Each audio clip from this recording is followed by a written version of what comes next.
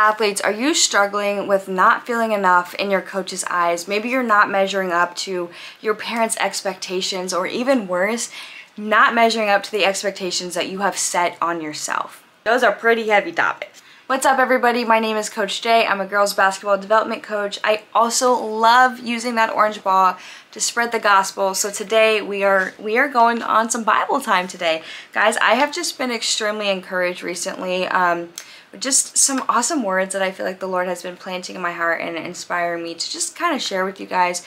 A lot of those topics that I just hit on, I thought a lot about when I was an athlete, or I saw those pressures in other teammates, and now me being a coach, I just see the reflection of that in my athletes, where they're really putting a lot of their worth in their performance, and I see that every day.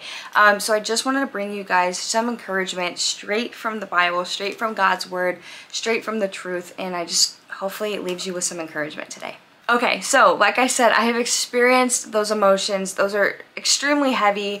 A lot of times no one is harder on ourselves than us, okay? And wanting to reach those expectations that we have just set on ourselves, or people have kind of portrayed onto us, or you know, all that good stuff. So again, I have felt that it's not the most fun thing, and sometimes we can really hold a lot of weight in the words that people say to us, both negative and positive. But I want to encourage you that one of the best things that we can do is go straight to the Bible, straight to what God says about us, and find that truth instead of truth in other people's words.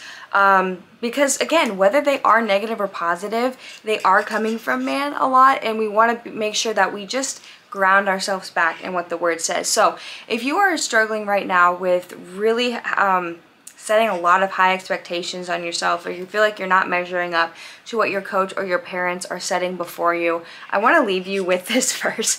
It is Psalms 139:14. A lot of us know it, but but the word says, "I praise you because I am fearfully and wonderfully made. Your works are wonderful, and I know that full well." Let that just sit.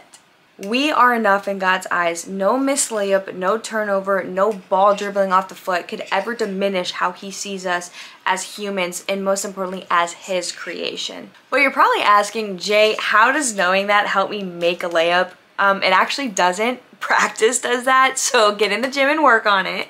But believing and knowing that God's worth for us and how God sees us doesn't change based off of our performance can really take a lot of stress off of us athletes, when pretty much our world is about performance based. We put a lot of worth in how we perform, what the scoreboard says, what the stat sheet says, what the newspapers say about us, and how our teammates respond to us.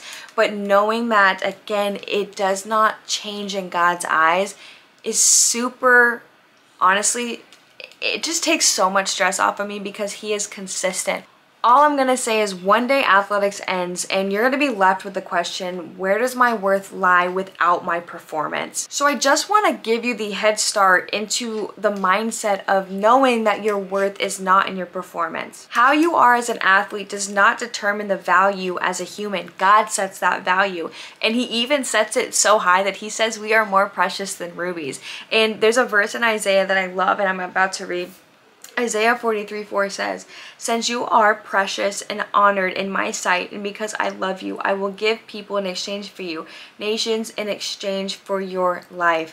In God's eyes, we are precious and honored. He loves us so much that he exchanged nations for our life. That's just a story that we know in the Old Testament, with God delivering people to the promised land. At the end of the day, working hard in your athletics is extremely glorifying to the Lord. I believe that full-heartedly.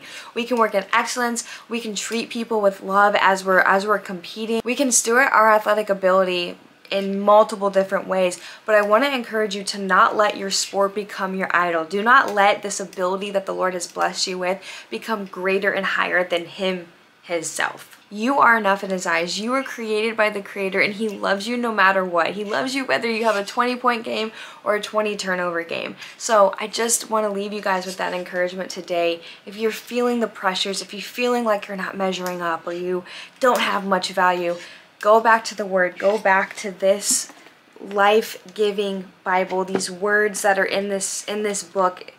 go back to them, read them, study them, meditate on them, pray, let the Lord guide you. But with that being said, guys, thank you so much for listening to this video. I hope it left you with some encouragement.